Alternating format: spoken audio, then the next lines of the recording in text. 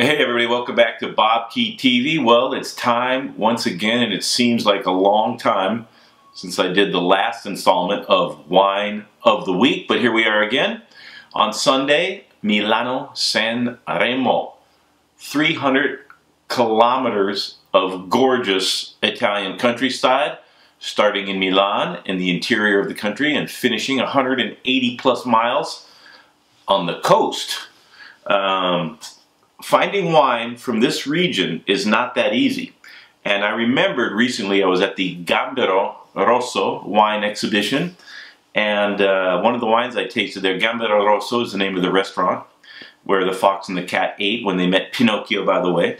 But Tre Bicchieri organizes a big wine exposition that travels the world, and the last time I was there I tried a couple of sparkling wines from Lombardia. So not a very well-known growing area, and not easy to find vineyards along the race route of Milano-San Remo, or even from the regions. So I did find some, and this is the bottle. Contadi Castaldi is the producer. Franciacorta is the sub-region, and it's near the shores of Lago Iseo, so not far from Milano, a little bit off the race course, but it's as close as I could get this time. Chardonnay and Pinot Noir grapes are used to make this, and we shall give it a try. I love sparkling wine. You can't call it champagne anymore unless it's from Champagne, or it's the champagne of beers.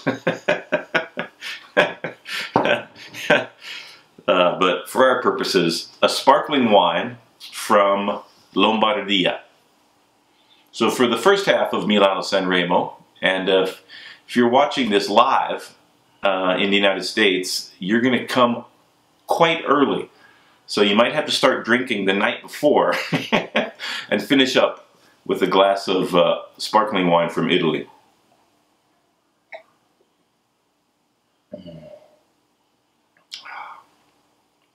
That is very nice. Got some citrus in there, nice chamomilla. Hint of almond is quite lovely. Very nice. It's not the driest of champagnes that I've ever had, excuse me, of sparkling wines, but this is a delicious little gem from an uncommon area. Really refined acidity, especially for the price, which was $26. So an everyday sparkling wine from Lombardia. I'm very pleasantly surprised with this. Quite delicious.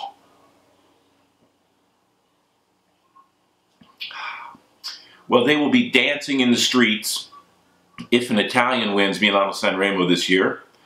None of the favorites are from Italy, but you never know. In a bike race, you never can tell. And so, cheers, everybody watching Milano-San Remo. And have a great weekend, everybody. And here's to another wine of the week. Let me know what your favorite wines are, and maybe I can try to find them. Next week, there is a race called Criterium International that takes place on the island of Corsica. So I'm not sure if I can find any Corsican wines. The Tour de France started there a couple years ago, and the local wines were really delicious. So I will keep my eyes peeled for some Corsican wines. Maybe have to order some.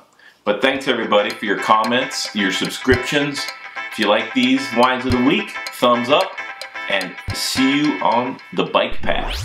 Apparently when your ego is so pitiful, you have to cheat at masters bike races by using drugs.